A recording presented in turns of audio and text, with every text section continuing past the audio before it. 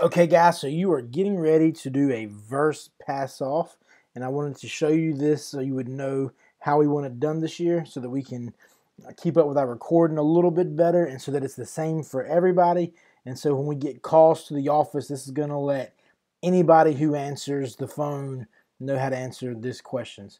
So this is what your sheet's going to look like. It'll be printed out on a sheet of paper for you. When you get it, make sure you put the school name right here. Make sure you put the grade of your team. So if you have 3rd, 4th, or 5th grade, put that down. If you've got a combo, write 3/4 or 4/5. And then make sure you put the gender of your team right here because that'll help us out here in the office. Make sure you put first and last name down when you write the student's name down. So when they call them in, we know exactly who they're talking about. Go ahead and put the team color right here. So we'll have that information down. And then when you go to pass off verses, you'll say, all right, let's put down a name right here, and you'll type out, or write out the kid's name, and we'll start passing them off, and he's on the red team.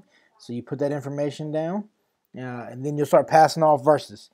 So Psalm 139, 13 and 14, this is 2 different verses.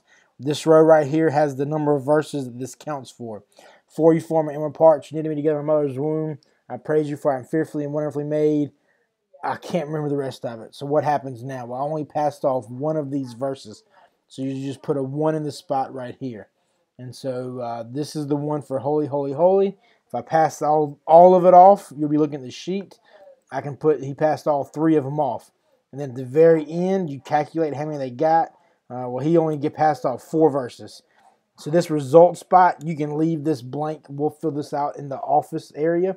But basically what it'll be is we'll write down the student who gets the free one and the one who gets to come for $50, half off. We'll put that information down right there.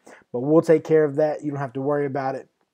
And we'll write all that down. So you'll turn this sheet back in, and then we'll take care of the rest of it. So if you got any questions on how to fill this out or how to do it on club day, let us know before club, and we'll be glad to answer those for you. Thank you so much.